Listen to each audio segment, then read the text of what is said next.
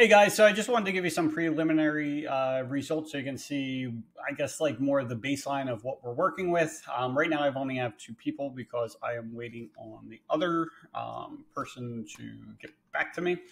So at this point, this is Justin Tarman. As you can see here, he's not ranking for anything. Red is not good. Not only that, these 21 pluses, that means that he is literally the 21st in line. So he's not going to get any kind of calls from that, right? And then let's get out of here.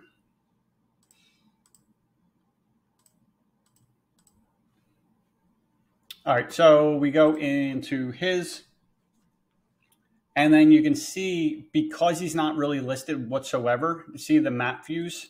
He's only had 10 views in the past 28 days because of that. And the only reason they might have found them is if they go, and I'll show you what people do, is they type in fence company near me. And then what's going to typically happen is there's only going to be there's only going to be typically 3 or 4 listings. Typically there's 3 regular, and then if there's an ad of some sort, then they'll show up here. What's going to happen though is if you're not in the top 3, typically you're not going to get calls, and you'll see why. Because when everyone does the same thing, I don't care what area you're from, everyone does the same thing.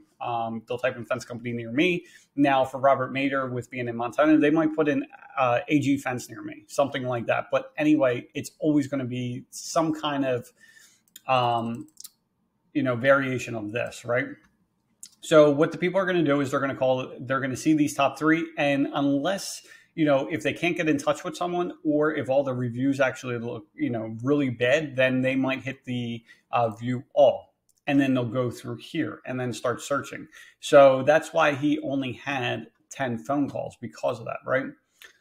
So the goal is to get to more of this. Now, this is my own fence company. We're currently working on this, but what we're going to start doing, obviously green's really good. We're going to start expanding into the other areas. So like my next goal is to go for this number 8, which is in the Sicklerville area. And then I'm going to start attacking that. So then we can bring this over. And I can show you the results in the next week or 2 once we start seeing the improvement there. And then we have Robert Mader. This is right where his business is located, so that's why he's showing up in number 2 or 3. But then as soon as you get outside of that little area, then he's not showing up. Now, to give you an idea of how big this area is, each spot is approximately 6 miles away from each other. Okay, so this is a pretty big area because he's in Montana, and everything's pretty spread out at this point. And then what you'll see here, like these aren't bad. So we're in the number 5 spots. So these should be pretty easy to take over.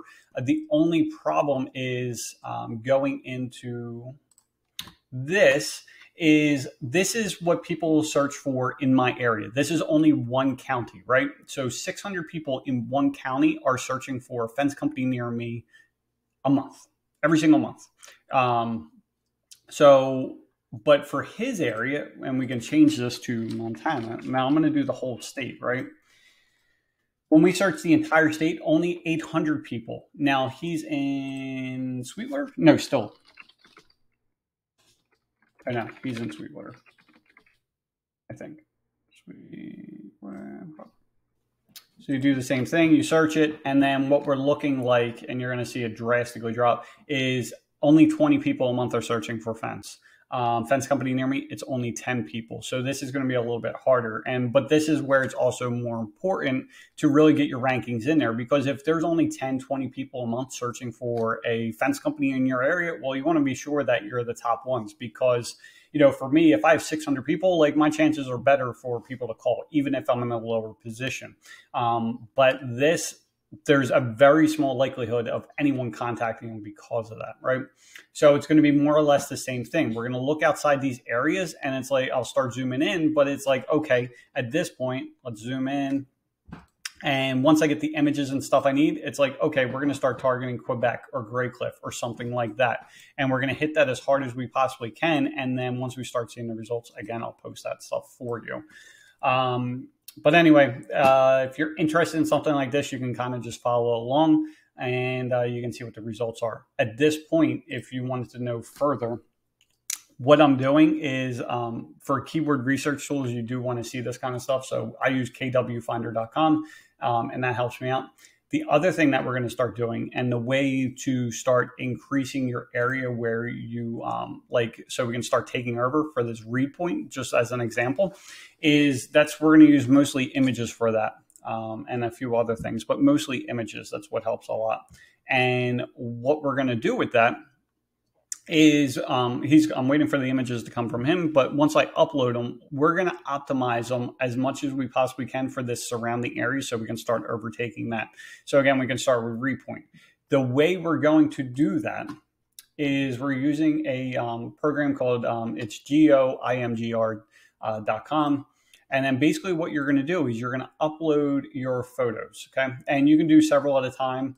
I'm just going to do the one for now just because it's not for this. And then what we're going to do is we're looking for read point. Oops, let's go back into the right spot. Point Montana, okay? And then what it's going to do is it's going to get the latitude and longitude, right? So at this point, we're going to write these tags. So we're going to do this and we're going to download it. Now, if you're using a program like Company Cam or something like that, or your photos in general, like you might have your settings set to have the geotags in there. Well, you want to change them, because if you are doing a lot of work in certain areas, but you want to expand to other areas, well, you have to change your geotags so then it looks like that you were doing work in that particular area, right? So then once we download that, our work's not done. So what we're going to do is we're going to go into here, and this is it right here. Okay, so now what we want to do is we want to rename this. Okay, so we are going to do, in this case, this is an aluminum fence, right? So we would do aluminum dash fence dash installation in dash read dash point dash empty dash, and then I would put the zip code, whatever that happens to be. I don't know what it is. I'm not going to look it up. But anyway, you would do that, right? And this point, we are not done yet. What we want to do now is we want to go to properties. We want to go to details. We want to do a few things. This, I should have, to make your life easier, we're going to hit rename, and then we're just going to copy this. And then we're going to go into here. And then what we're going to do is details, title. It's going to be the same thing. And actually, typically, I would take out these dashes, but in the effort of time, I'm not going to. Same thing with the subject. We're going to double click for the rating on this. And the reason for that is if people are typing in for a fence installation, they happen to be located in read point. Well, if they look for the images, well, because you're putting all this information in, it's going to show up in the images. And then you can get them to get to your website from there. The tags, this is what you want to fill out as well. So aluminum fence installation, fence company near me. You could do the read point, like all that kind of stuff. You would put all that in there, and then you would apply it, and then you would hit OK.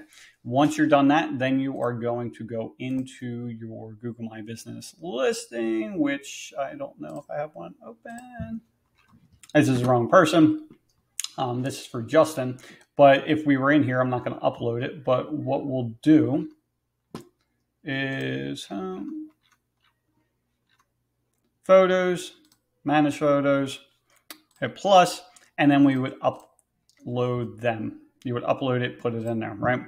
So now this seems like a really time-consuming process, but I'm going to show you a way to get around that. So what we're going to do is when you go into here, right? So just say we already put like the geocodes into these, right? What we're going to do is highlight as many as you have, right? And we are going to right click. We are going to rename it.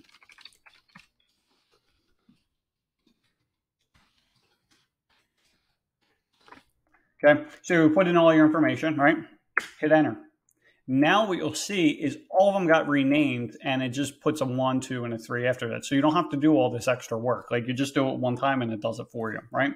You're going to do the same thing. You're going to highlight all of these. You're going to right click. You're going to go to properties, and then you're going to go to details. You're going to do the same exact thing, and you would just put in the title, the subject, the tags, and then you would hit, okay, we'll do that. And then you just put in whatever the information is, apply it, and save it, and then do the same thing and upload it. So this is a way that you can do like 50 photos at a time, and it'll do it all for you. Again, if you have any questions, you can ask away. But I guess at this point, like, what kind of results are like we're trying to get from this thing, right? Now for Robert Mader in Montana, there's only 10 people a month searching for this thing, so I'm really not sure what we're going to see from there. Justin has quite a bit more from there. It's nowhere near what we are here. But the good thing is the competition doesn't look as strong over there either. So that's the plus side. So you can see there's only a handful. If you look, it's this Dan Neal Fence Company is literally showing up for everything.